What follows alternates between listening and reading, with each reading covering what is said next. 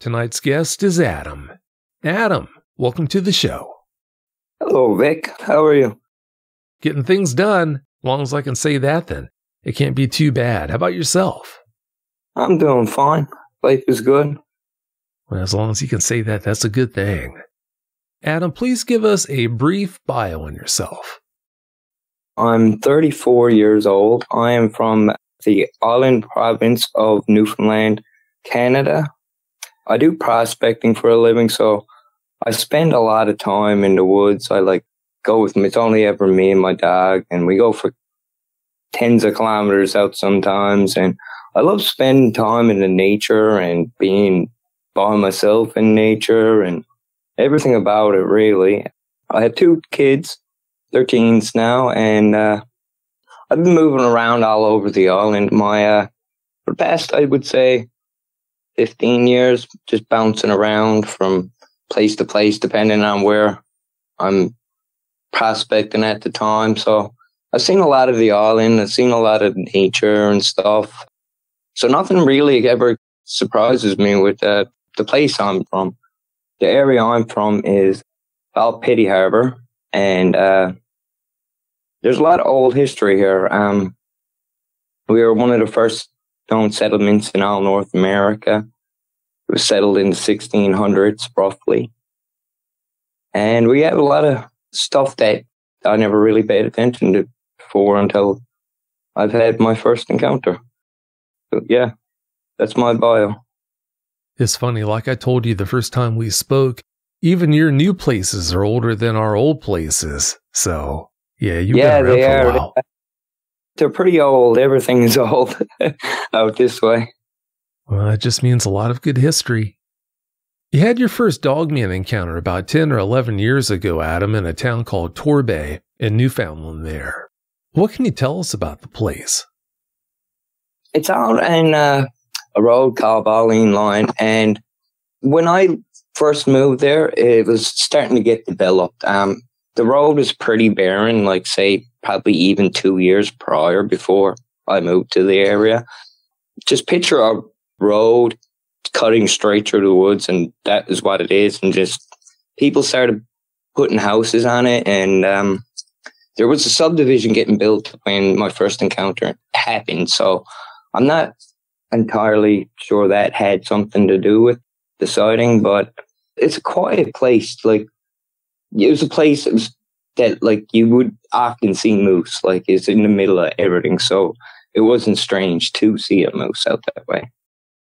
Is it that way across all of Newfoundland, where pretty much you go outside and at any time you could almost bump into a moose, or only certain areas of Newfoundland that way? Certain areas, I would say. The area that I'm in right now, Petty Harbour, it's really hilly. So, unless you're up on top of the hills, up further away from the ocean, your chances are seeing a moose or something. You might, but not usually in the general area that I'm in now. But out towards Balleen Line that way, when I had my first encounter, it's very you're in the middle of nowhere out that way. But in Petty Harbour, it's a small knit community, so everybody knows everybody, and all the houses are bunched together. But there is a lot of wilderness down here, I will say that. It's just if you take a bunch of houses and put them in the middle of nowhere. And then that's how you get our communities. And there's nothingness in between the communities. So it's a pretty desolate place. Sounds like a great Dogman habitat to me. No wonder.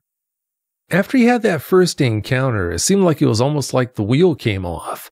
You started to have experience after experience with Dogmen. Do you think you were marked somehow? To be honest with you, I think I might have, without knowing it at the time. Because I've been out in the woods since I've been 14 years old. Like I said, I'm 34 now, so a long time in the woods. And I think I might have did something, or might have upset him in his natural place out when I was out there doing something. It could have been when I prospect, I go break open minerals, and if I need to get a specimen tested in the lab, I have to take something back with me. So I'm not sure if it was I don't know, it could be something as simple as me taken a rock that belonged to him. It could have been something that belonged to him, or I could have just did something out one day in the middle of nowhere. But I know that there's something to it, because ever since that day, it's been constant, right? Like, it's a bit, it's a bit unnerving, because I don't know what I did to start it all. Yeah, I'll bet it has been unnerving. It's been one experience after the next, unfortunately. You said that you're a prospector. What do you prospect for, and how long have you done that? I've been prospecting now, career-wise, since I'm going to say 23. I've been rock hounding as a hobby since I was a kid. Now, I've only started getting into it, financially, like I said, since about 20, probably 23 or 20, 22 or 23, I think I was, when I started actually doing it to make money. Here in Newfoundland, the area I'm in now is not my favorite area for it, because I'm only getting jasper, agates, different type of healing stones, basically, right? It's coming in it's a glacial till site. I got a claim on down here. But in Gander, I was working gold claims. We get gold. It comes up from the ground in quartz veins. So it's nothing like you see on TV, like go to the river and pan for gold or anything like that. Everything you do out that way is you got to have heavy equipment, like everything you're using, rock saws and drills and taking core samples and stuff like that. There's a really big gold boom in central Newfoundland right now. Wow, that sounds like a lot of really hard work. How hard is it for you to do that kind of work, though, knowing what could be watching you at any time from the shadows? It's affected me to the point right now, like before I had this encounter, it wasn't my first, it was the second one that really did it for me. But I never thought of nothing about it after my very first one. And I just used to do my own thing. So I'd just go do my own thing. The only thing I ever really worried about is moose, because we have moose here and we have black bear, some lynx, and some bobcat. And every now and again a coyote. Nothing really big that I'm scared of, right? Like more scared of a moose than anything else. And I always took my dog with me.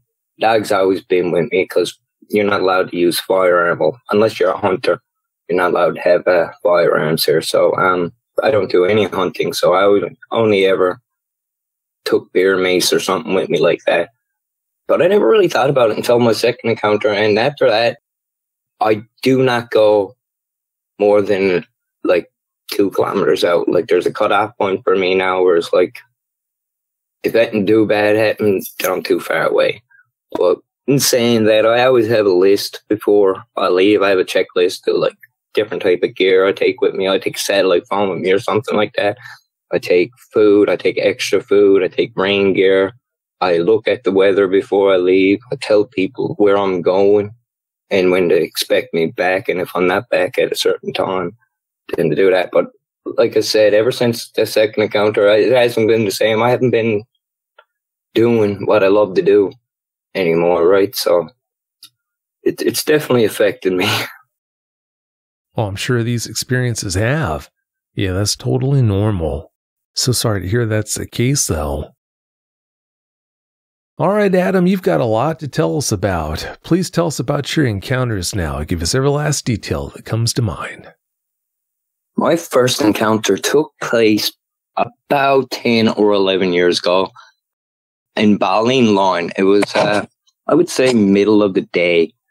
I was out on my patio having a cigarette. It's a bad habit, but I was out having a cigarette and I was just doing my thing, and I was looking down the driveway. I had a straight view straight down the driveway. I would say it's about 50 meters down the driveway to across the road. And the woods here is really thick. Like if something was standing 3 feet behind the wood line, you wouldn't see it. But there was, I'm not sure how long of a stretch, but there's a gap between the wood line across the road from my driveway. And I was looking down there, and a moose, a big full-grown bull moose, I think probably the biggest one I ever seen. It came running, and I'm going to guess it, like, from the size of the area that it ran through, it might have took 20 steps maybe till it was gone.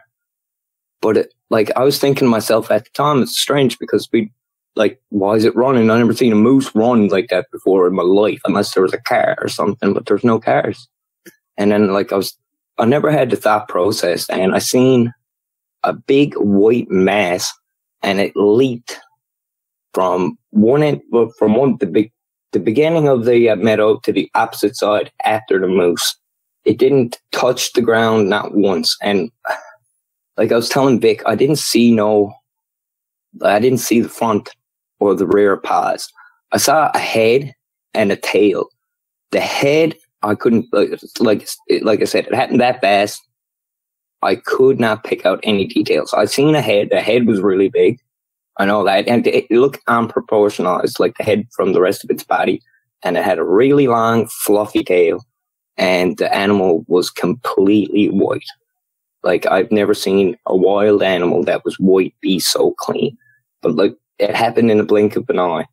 If I had to turn my head to look at my door behind me and look back, I wouldn't even have noticed. After that sighting, I stayed around on my front deck and waited around because I was going to take a picture of it. And it never ever did come back. So it was later that night. We were getting ready to go to bed, or we might have been in bed. We were lying down or something, me and my ex-girlfriend at the time. And we started getting window tapping. And it was like, tap, tap, tap. And then, we thought somebody was out there, so we went to look. We went to look out the one window. And this was funny because it happened to us, it was almost like it was playing tricks on us. We'd look out one window, and the window opposite side of the house, we would get a tap on. And at the time, we did not correlate the what I seen that day with the window tapping.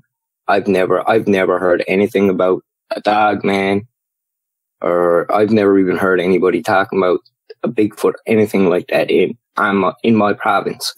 So that thought was in the back of my mind, wasn't even there. So the window tapping continued on and off for, I would say, the whole time we were there. It wasn't every night thing. It was it happened one night, and then 2 or 3 nights after it happened again. It was always random, different times of the night too. Sometimes it would be in the middle of the night and it'd wake us up. But it was always you go check one window, and like I said, you'd hear it on the opposite end of the house as soon as you go check it. But that continued the whole time we were there. So we moved. I had a family member back home, back in Petty Harbor, get sick. So I wanted to move back home and help take care of him. And when I moved back, we were living, so Petty Harbor, my hometown, Petty Harbor, it's actually called, its full name is Petty Harbor Maddox Cove. And the reason it's called that is there's a hill in between the community, from one end of the community to where I live. So my mom lives in the Petty Harbor section, and I live in the Maddox Cove section. I'd never lived down that section before in my life. And we were pretty happy to be back home, and we were there for a while. We never got no taps or nothing for a while. And then I think one random night again, started getting window taps. And at the time still, I didn't put 2 and 2 together. And this one night, I can remember, it was one of the scarier things that happened to me. Me and my ex-girlfriend, we were lying down to sleep. We were in bed asleep, and I got a little beagle. His name is Blue. And he's not really a growly type of dog. I never heard him growl really, a couple of times. And this one night he woke us up and he was growling, and he was growling bad. And the place that we were living, I'm still living in, it's the basement half of a house. So my bed is up against the wall, but the window is, I'd say, halfway up the wall. So it was behind us. So we woke up, and he was growling, but he was growling looking at us. And we were like, is he looking at us growling? And then we realized he was growling at something behind us in the window, and both of us, I think, looked at the same time. And all we can come out of it when we stopped to talk about it afterwards was a bit like my window's probably 4 feet wide and 4 feet long, probably you'd say. And this head was almost a whole circle, like the whole window almost. It came in almost like a bluff charge, but I'm thinking it has pretty good reflexes because it hit my window. It hit my window, and I thought it was coming through the window, but its nose hit it. When its nose hit it, it backed up, and it was almost like a snake strike. It happened that fast. It was like if you blink, you wouldn't miss it, and it was just gone. So that experience scared us pretty bad. I took a lot of convincing not to move out of there. To my ex, we ended up switching. Well, my place got 2 bedrooms, one in the front, one in the back. So we were staying where our bedroom was in the back of the house. The next morning we moved to the front of the house, needless to say, and that was the first time I had an experience in Pity Harbor. Now the window tapping continued the whole time we were there. And still to this day, I still don't know what's up with the window tapping, but I would say 5 years ago, I got a really good job offer to go work out at a gold mine in Gander. And while I was out there, I was going to try to get a claim, stake a claim for myself. And I ended up doing that, and it was going good. It was like everything was going perfect for us for a while, and like we never had no tapping, because I'd be like, we were renting the apartment I had in Pity Harbor and still renting one out in Gander, so I can come back and forth and help my sick family member. So I was out there about 5 months now, and just one morning I woke up and I was pretty bored. I had nothing to do. I'd say it was probably like 6:30 or something when I woke up, and I already had the day before. Because whenever I go to go prospect and all, I always the day before go online, mark it on a map. So, well, first of all, search it on a map, find a good area. I use Google Maps mixed with topographical maps to find good areas to prospect. So I found this one area, and it was at the bottom of a hill, an old ski resort. The ski resort was abandoned, I believe, in the 80s. So I talked to one of the locals out there, and he said it closed down in the 80s. So that's all I understand. So I'm not from the area. It's about a 5-hour drive from here. So this one morning, I got up and I got ready and got all my gear together. And my house was the one that I was staying at the time in Gander, was right next to a highway, a 4-lane highway. And the area that I had planned on prospecting was across the highway and about 5-minute walk up the street, or up the highway, and you would hit a tourist information booth. A tourist information booth was in the general area where the ski resort lodge would have been before they tore it down. So there's a gate behind the tourist information place, and the hikers and people uses all the old ski routes for hiking trails and stuff, I guess. So the area that I needed to get to was at the bottom of the hill. And I don't know how long the hill is. I should have looked it up, but I think it's like 2 or 3 kilometers from top to bottom. It's not like a steep hill. It's more of a long hill than anything. And the area I chose was down by a lake, like a big giant lake called Gander Lake. And I was down there and doing my thing. Like, I use a rock hammer when I'm breaking rocks open. And certain rocks, you can feel when you pick them up that how heavy they are. And like, you can almost tell no, I'm not going to be able to break this one open. But you're going to try to anyways.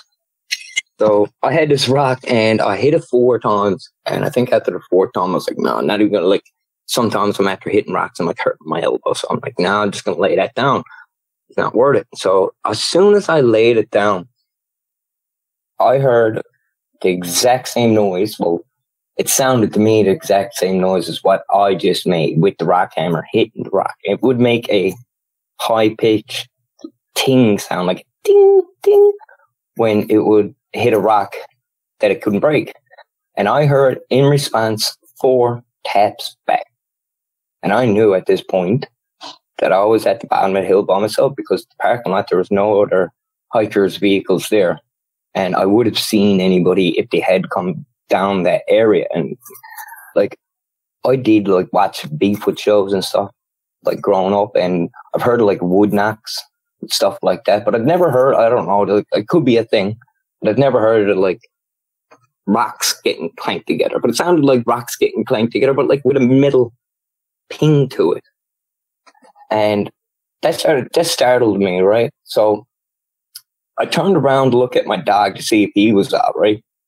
And he will always, like, he's after saving me from, like, bobcats and stuff. Not, like, actually fight a bobcat out, but, like, he'll bark and let me know there's something there. And then I'll look and see a bobcat. I'm like, okay, thanks. I didn't know that was there. Type thing, you know, and we'll move on, you know. Same with moose and other stuff. Right? He's after helping me with that. But this one time, he wasn't barking. He wasn't doing the growling, nothing. He was opposite. I was faced one way. He was opposite direction of me. Probably would have been the left-hand side. And he was just laid there. And he was just crying. You know, and like, I've never seen him do that. It's almost like he just submitted. Whatever was there, he didn't want to have nothing to do with it. He just, you know, just going to lie down and deal with it. That's all he did. And with that, I heard a branch break, a really big branch. It almost sounded like somebody took a tree and broke it. And I said, okay, enough of this. It doesn't take much to scare me. Like, so I'm out in the woods, especially you're out in the woods for so long, you knows what you hear. Like, you're used to the sounds, right? Like, stuff that I was hearing down there that morning, I was never heard before. The whole time I've been out in the woods over the years. So I just said, no, not gonna do this. We're going to leave. So I untied him as quick as I could. And we started walking up the path the way we came. It wasn't very long. We were on the path. I started hearing something on the left-hand side of me. And the path is only, I'm not joking with you, probably 5-6 feet wide, if that maybe. Possibly even 4. It used to be wide ski trails, but they all got overgrown, I was told. But from the left-hand side, I was hearing walking. And I would walk faster. And as I would walk faster, it got faster. But it didn't seem like it was getting faster. It didn't seem like it was using any effort. And then that's when rocks started getting thrown at us. Well, not me, but my dog. And, like, not small rocks, like rocks the size of my head. And, like, it kept happening. So I just took off as fast as I could. And this thing, whatever it was on the left-hand side of me. It followed me up the whole time, flicking rocks. And it didn't seem to stop to pick up the rocks. It's a strange thing. Like, when I'm thinking I'd stop and look for a rock to throw. No, this thing would just follow me the whole way up and throw rocks. And it discontinued about 3/4 the whole way up the hill until I just about seen the Tourist Information Center again. When I can remember in my mind seeing the corner of it, and as soon as I seen it, it just stopped. Just instantly stopped. I never heard nothing chasing me. No more rocks got thrown, but I didn't stop. I did not stop. I kept running and I ran home. And I think my girlfriend at the time, she wasn't home. So I was like at home and I had all this built up energy, like looking out the windows, like, did it follow me? And like all this other stuff. And she eventually got home and I told her about it. And I'm like, I think I had a Bigfoot experience, never ever heard of a Dogman or anything like that. And being a normal person, you know, she just kind of laugh and be like, no, that didn't happen yet. So she didn't believe me, right? And I think it was like a couple of days after that, the window tapping started again. And my theory with the window tapping is because the first time we moved, it took a little while for the tapping to start up again. And the same time, when I moved 5 hours away, which is a really long drive, it took like months for the tapping to start. And I'm thinking the months in between, or weeks, however long it was, I'm thinking that's how long it took them to find me again. But I'm after moving from literally farthest you can go east to the middle of the island. And that found me, man. It might have took a long time, but it found me. But so sometime later, I'm no good with like remembering dates and stuff, guys. I apologize, but sometime later, I was sitting down on my computer. I run a rock identification group on Facebook. Like, somebody posts a rock on Facebook, and me and a couple of moderators, we try to help identify through pictures, and we ask them to do tests and stuff. But I was on moderating the group that morning, and I had my front window open, and it was a beautiful, beautiful morning, man. And there was no traffic. There's nobody up. And this place I lived in, Gander, it was next to, like, Gander's not a big town at all. It's a pretty small town. But the spot that I was living in, it was almost, you would say, like a subdivision area. Like, there was houses around. But this one morning, when I had, like, I think it was a couple minutes after I opened the window, I sat back down the computer, and I heard the most ungodly, loudest sound I ever heard in my life. It scared me so bad at first. Like, I almost fell out of the chair. It woke my ex up. She woke up, ran upstairs, and it continued for about 5 or 6 minutes. And I could try to make noise, but I don't want to sound silly or nothing. But after like the initial scare, it sounded like it was mourning something, or it was crying. It was like, it's so strange. Like, if you, like, I've never seen a wolf. Like, we had wolves here apparently 100 years ago, but they all got killed off. Now, there's some sightings on the west of the island, but I've never seen, the whole time I've been in the woods, I never heard nothing, never seen nothing like it. But, like, if you see, like, a movie, like, you mix a wolf sound with, like, a demonic sound, and, like, I don't know how to explain it. That's how it sounded, but it sounded sad at the same time. Like, after getting scared first, it just sounded sad. And even my ex-girlfriend at times, she said, "It sounds sad. It sounds like it's hurt. It sounds like it's hurt, or it's crying or something." But I could tell where the sound was coming from. It sounded like it was coming from, like, let's say, like a T-shape and right. So, like, I lived on. That's hard to explain, actually. I can tell which house. It was coming from the woods behind a certain house. But the sound sounded like it was sitting in my front yard. It sounded like its head was in my window, like, yelling. That's how loud it was. It would, like, vibrate, like, on the inside, just listening to it. So after that happened, I started going on YouTube to see if I can find a sound I can compare it to. And it took me a while, actually. And then after a while, I did find a video. I think it was called Strange Noises Heard in Canadian Woods. I think that's what it's called. And it's the exact same noise. And I know it's the exact same noise because when I was listening to the video, I turned it up loud so I can hear it more clearly. And when I did, my ex at the time, she came running back upstairs. She said, "Is it back? Is it back? Is it back?" So I'm like, yeah, that's the same noise I heard, right? But it sounded like I said, it sounded like it was crying. That's the only vocal I ever got from him. I've never heard him other than that. That's like the only vocal I got from it. But that was it for that day. This next one, this is why we moved back home from Gander. One night I was on computer, and after hearing that video and realizing it was the same noise, I think I was reading through the comments or something, and that's how I came across Dogman. It was through that video.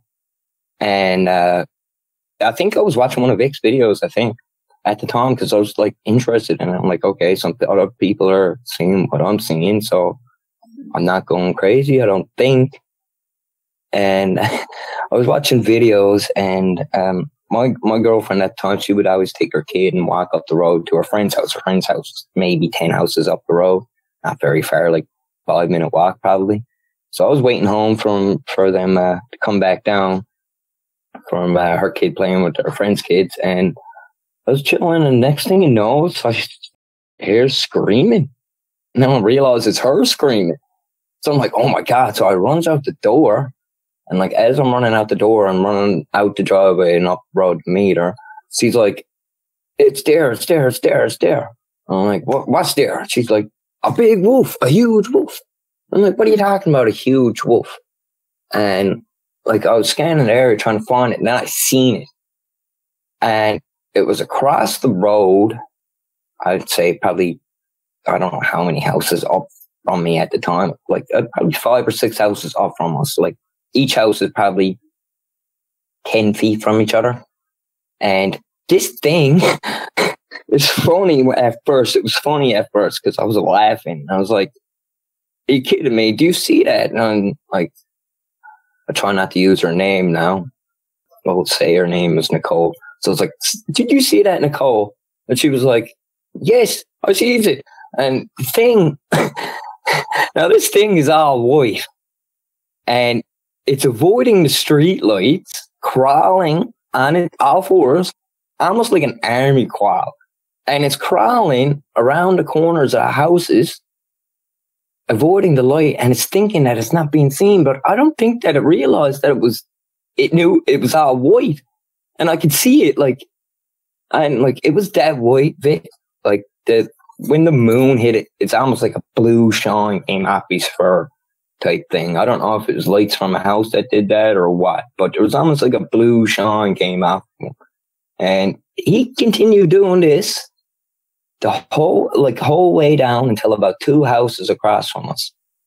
And when he got about, like I said, 2 houses across from us, we came to a corner, and it would, like, if you were facing the opposite side of the road from you and looking at a house, on the left side of that house, the corner, the front corner on the left hand side, it got to there.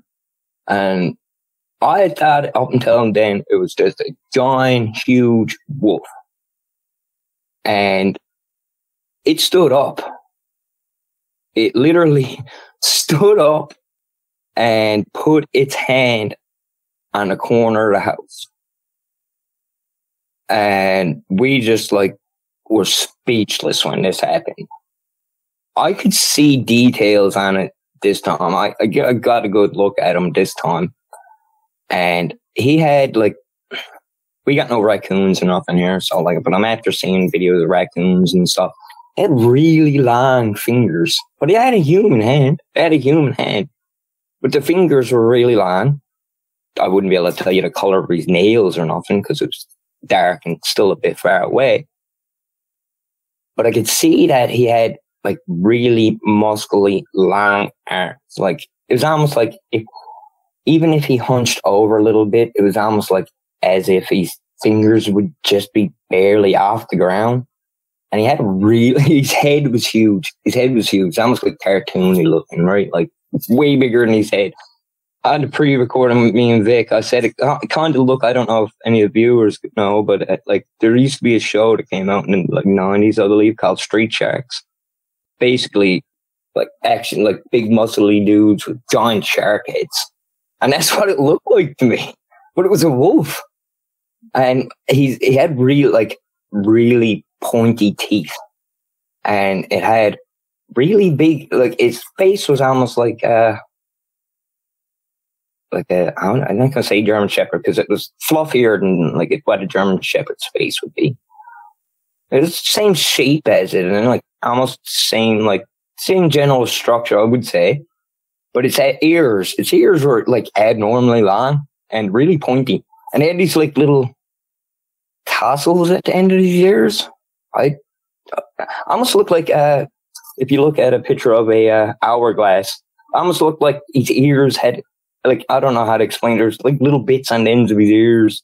It was kind of weird, but that's what I got out of it when I'd seen him. I got a good view, but I didn't at the same time because I actually seen him. But as soon as he stood up and put his arm on the corner of the house, it made, I don't know if the noise came from it or the house, because when it stood up, it laid its hand on the house, and it made a really loud creaking noise. I don't know. I think because this thing was like had to be like at least 7 or 8 feet tall, and it looked like it weighed a lot. So I'm thinking the corner of the house, a lot of pressure went on it, and it made a really loud, like cracking, like snapping sound. When that happened, a light came on the inside of the house, and I guess whoever was in there, I don't know who lived there, woke up and they turned the light on. And when that happened, it looked, and then as soon as it looked, it was just gone. As soon as that was it. But I actually skipped the part. I got ahead of myself a bit. There was a time before that when the windows started in Gander. I seen them once before. I've only ever seen them 3 times. The time that I just explained was the third and final time. The second time was we were getting the tapping sound, and I got really mad, and I went out to check. And when I went out and checked, there was nothing in the back by the windows, and so I went to go back in, but I heard branches breaking behind me or something. And this was before I seen him that last time I was just telling you guys about. When I went to look,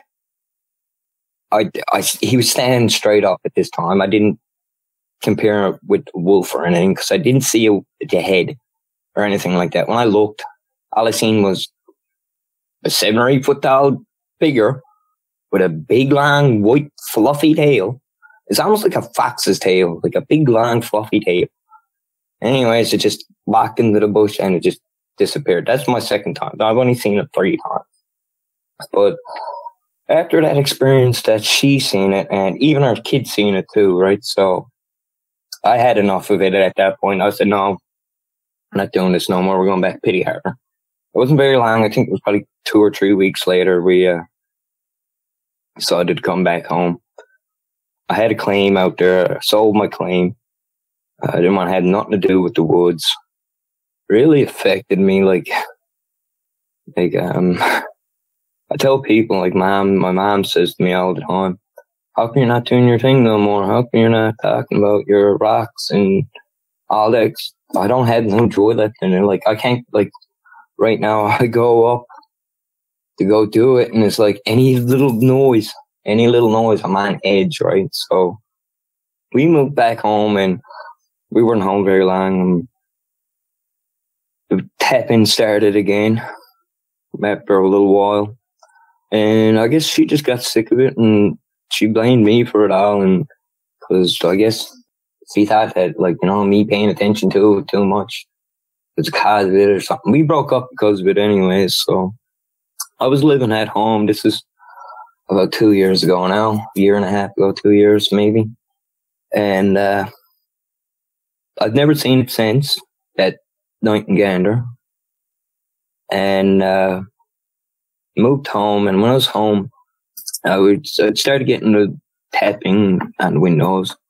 At this point, I'm like still happening to this day, but I've become accustomed to it, right? So like sometimes I'll be doing my thing, and it could be happening, and I'm at the point now I don't even hear it. Like I've become accustomed to it, right?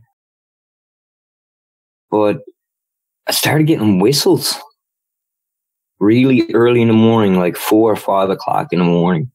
I started getting whistles, and like had to be outside, like my bedroom had to be, because every time like my windows are closed and I sleep with my windows closed, even if it's warm night.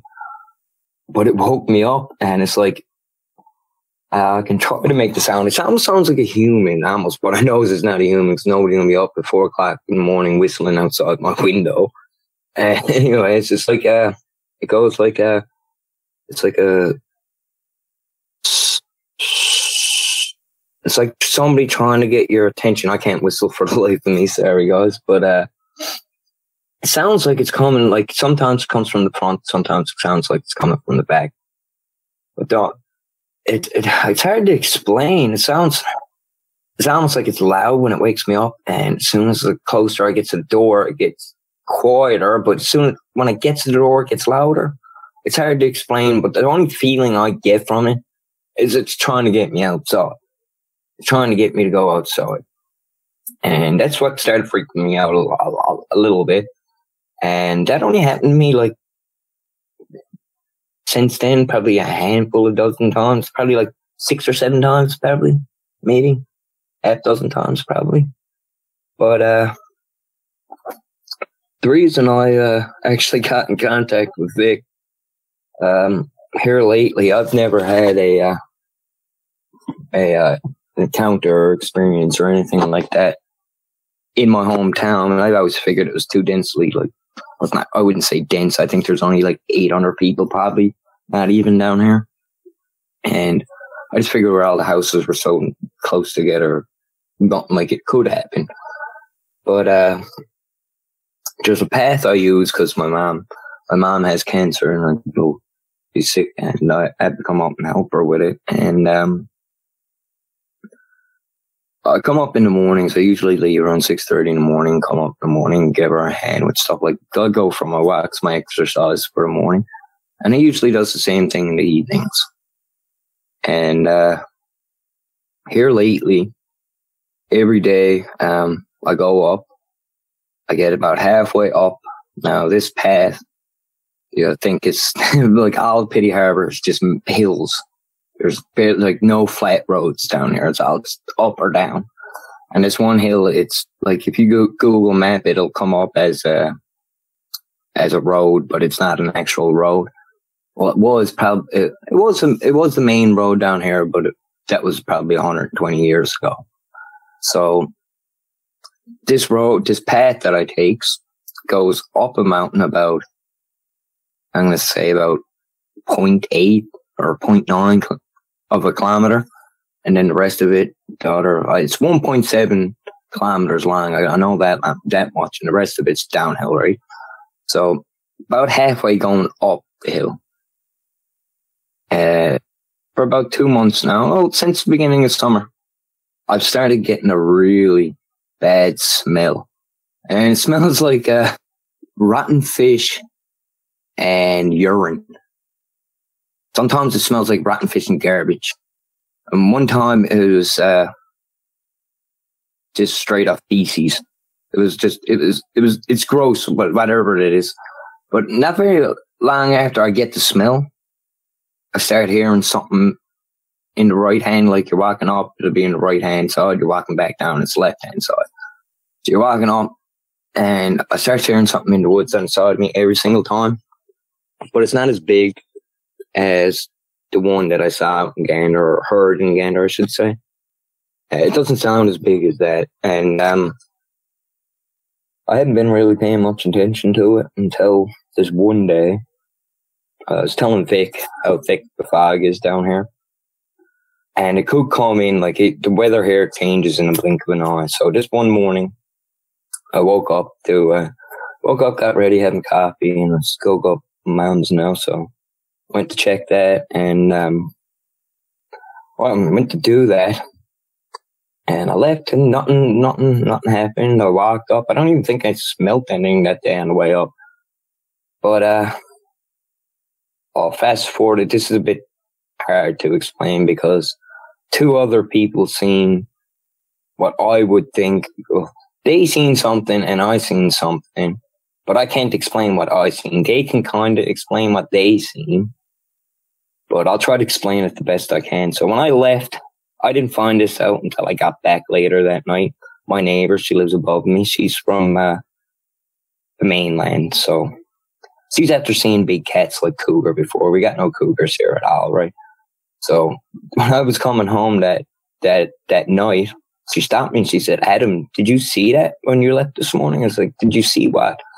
And I got this really old tree in my backyard, and it's huge. It's got to be every bit of 150, if not more, feet high, and it's just this one tree.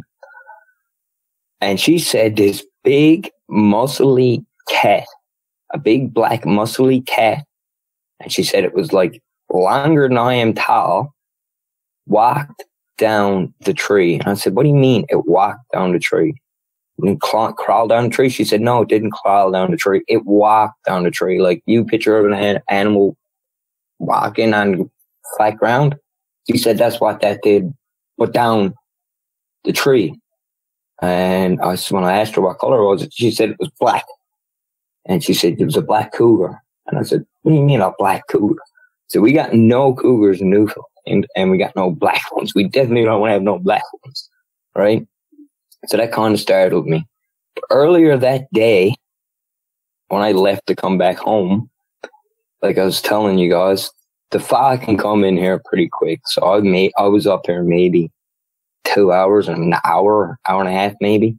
When I went to leave, the fog was bad. It was so bad. I could not see. If I put my hand out as far as I couldn't see my hand. Like when I got up on top of the hill to go back down the path is only about 10 feet wide. I couldn't see on each side of the path. Now, like I said earlier, the path only takes about 20 minutes to walk, 15 minutes for me. I got onto it. I don't think I was into it, not even 5 minutes. And I seen it just like it slowly came into vision. And in the middle of a path was this black, fuzzy something. After I got off the phone with Vic the other day, I racked my brain. I sat down and tried to think about it and tried to think about what I saw. And at the time, I was like, I seen a black bear. That's in my mind at the time is a black bear cub. Because I know it wasn't the size of a full one, but it wasn't exactly the size of a cub either, right? Is it like, and it was it was blurry looking to me. I don't know if it was the fog or what. It was blurry looking to me. So I didn't get any features. I don't know. It was a black mass standing, well, it wasn't standing. It was on fours at this time, but it didn't move the whole time. I couldn't see its head to see if it was looking at me or not. But the whole time I was watching it, it didn't move. So, like, to me, if it was a black bear, it would have been odd behavior for him because he'd either come towards me or run from me. You wonder he's not just going to stand there. But, like I said, it took me 5 minutes to get when I witnessed that. I was so scared at the time because I wasn't sure what I was seeing. Like, if it was a cub, I was like, okay, well, first thing that came to my mind was mama bear. So instead of turning around and walking straight out, I decided to slowly back out. And my head was on the swivel the whole way out until that thing went out of my vision. And then I got on the road and off the roadway home. And after I got home and after my neighbor told me what she had seen, the next morning, my mom, I came back up to help out my mom again. And the next morning, she told me she was up in the middle of the night for some fresh air. And she seen what she explained to me was she couldn't tell if it was a dog or a big cat. But she said it's sitting down. Its head would have been to the bottom of my neck or the bottom of my chin. And I'm 5'8", so that sitting down is pretty big. But it still wouldn't have been as big as the one that I seen. So after that day, my kids used to walk that path and go back and forth from their friends. I completely stopped my kids from using that path. And I don't, unless like I have to, I try not to use the path as much as I can. But I think it's a juvenile. And a couple of nights ago, I'm getting a lot of work done on the place that I'm living down there. I'm getting new windows and doors put in. And that was about 5 days ago, maybe now. And so I went out after my back windows got replaced, and they're all messy from the guys working and stuff. So I went out cleaning my windows because I was very proud of my new windows. Made sure they're all sparkly clean. And that night I was making supper or whatever, getting supper. I think it was like Blue's birthday. My dog Blue. I think it was his birthday actually, because we were making hamburgers, and we went out to eat it. And I heard from the kitchen window, I heard tap tap tap tap tap tap tap, but it kept on tapping, and it didn't stop. Like it did stop, but it was a lot longer than what it usually is. And I don't know if it was because of the new windows or because, like, I noticed myself how much clearer they were. My old windows were really dirty. But, well, I wouldn't say dirty, just old. And it gets like a cloudiness to them. It was really clear and shiny. So I don't know if it was like seeing itself and just like touching it, like seeing its reflection or something. But the next morning I woke up and the guys had all the scaffolding out in the front of the house. They moved it out the front at this point. And I went to let my dog out for his morning pee or whatever. And when I did, I checked the window. I always checked the back just to make sure nothing's out there. And when I did, there was a print on my window. And it wasn't like a full-on like handprint. I think it's 3 digits. And it was at the top of my window. Like I said to you guys earlier when I was explaining where the window was in my bedroom. It's the same with all the windows in my apartment. They're about 5 feet up from the bottom of the floor and to almost the rest of the way up the wall. Just pretty big windows, but in order for an animal that I think, or a creature that I think is the size of these guys, they would have to kneel down to look in, right? So I'm thinking where the print is on top of my window, not the bottom or the middle or anywhere like that.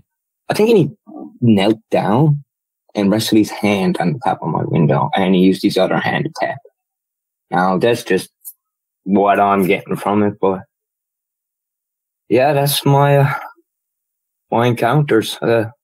Like I said, I've only seen them 3 times in 11 years, but I have a hard time remembering all the little things because there's like so many little things that happens. Like, I don't know if I mentioned it, Vic, the other day when we did the phone interview. Before me and my ex broke up, when we moved back here, we would get birds. Like, I don't know if they were gifts or something, but they wouldn't like, they were dead, obviously, but they weren't, like, you know, like somebody like killed a bird. They looked like they were dead. It's almost like somebody carefully had them in their hand and was just laying them on my back step. That happened. That only happened like a couple of times, but that stopped as well. And, well, a couple of years ago, we had a lot of wildlife down here too. And all the, like the coyotes, we had a bunch of coyotes that were down here. They're all gone now. They're disappeared. I know of 3 foxes that I used to see daily. I had one that always used to sit on my corner of my yard. I used to see him every other day. I haven't seen him. And there's 2 more. The one that I used to see on the path, I haven't seen him no more. And there's one up on my mountains, and I haven't seen him no more. And what else gone? Grouse. There's a lot of grouse here. There's no grouse down here no more. I haven't seen any. Same with rabbits. Any small animals, there's none around. But when I did notice when I'm having like more than like 2 or 3 window taps a week, that's when you see like moose running through the community and stuff like that. It's like the moose know that these things won't follow them into town because they're going to get. It's so weird once you like connect the dots. I don't know. I could just be overthinking it, but that's my thought. Like these things, when they're around, the moose are that scared of them. They're willing to just walk through the town. Not like a moose cares about a person anyways, but it's not very often like a moose just goes straight up walk through the middle of your town. You know what I mean? But yeah, that's everything I got. I hope it helped somebody out there. I know a couple of your guys' stories helped me out, so thank you very much for listening. Oh, you're welcome. Yeah, that is quite a bit. Those are a lot of experiences. I'll tell you what, Adam, we're out of time tonight, but would you be up for coming back Friday night to do a live stream so I could ask you a bunch of questions about your experiences, and that way also you could field some questions from the listeners in the live chat? Yeah, sure. I would 100% be down for that. Oh, good. Well, if that's the case, then yeah, we'll just put the questions on hold until then, and we'll have you come back so we can do that. But in the meantime, thanks again so much for coming on and doing this in the first place. I really appreciate it. You're very welcome. No problem. I'd like to say thank you very much too, because this takes a huge weight off my chest. It's like I felt for a long while I couldn't tell anybody about it, and I want to let everybody know that it's okay to talk about these things, and they are out there. So stay safe and be careful, everybody. Yeah, when you have experiences like this with dogmen, but you can't talk about these experiences you've had, like I've said before several times, it's like a prison with no walls. It's just not a good feeling at all, so I'm just glad to be able to provide a way for you to put these experiences out there and talk about them. Yes, I'm glad there's a somewhere to go with it, right? Because there's nothing worse than having something like that stuck in your head. Oh, definitely. Yeah, that's not good at all. Well, thanks again so much for your time, Adam, and we'll talk to you Friday.